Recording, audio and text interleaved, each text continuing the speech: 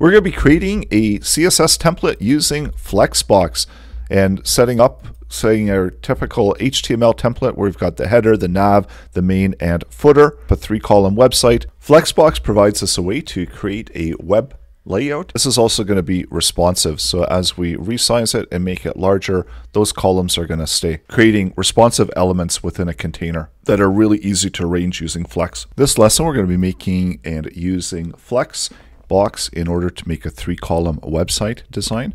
So we're going to be selecting the elements from the page and updating them. So let's go ahead and we're going to select all of the elements that are columns. And this is where we've got the 3-column design.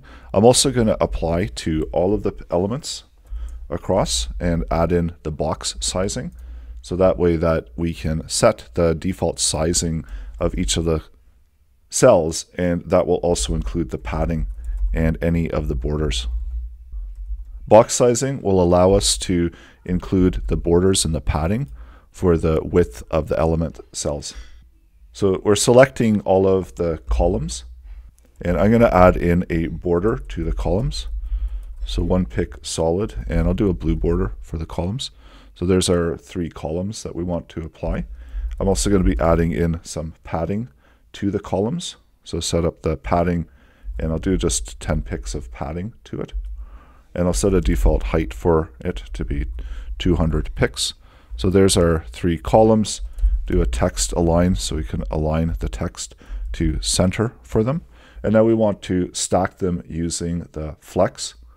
So let's set the flex width, and that we can set using the flex property of 1. So it's going to be the width of each one of those containers. And we need to select the parent and apply the flex property to the parent. So that's the columns are contained within the main element, and within the main element, update and set the display property to be flex. So that will allow for the children of the main container to get that display property, and that's where we get the 3-column design. We can also update that and set the navigation. So we've got an element with a class of nav, so just comma separate them, and we want to apply the flex property to both of them. And immediately that's going to stack those.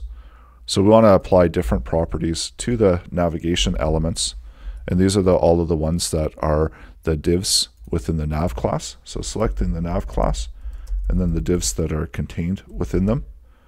Let's go ahead and we'll set up a border for those. And I'll set up a green border for them. So that way we get some borders around them, adding in some padding for those. And let's set some 5 picks of padding for them. And then using flex, we're going to set the flex value for 1. And also do a text align to align the text to center align the text. So that gives us the link elements. Setting up a background, I'll set up a background color for the page elements, and I'll set them up as black, and then the color can be blue. We're actually going to set the color to be white.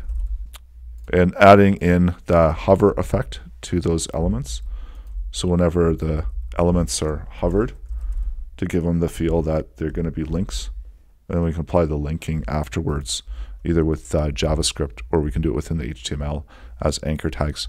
So whenever we hover, I want to update the background color.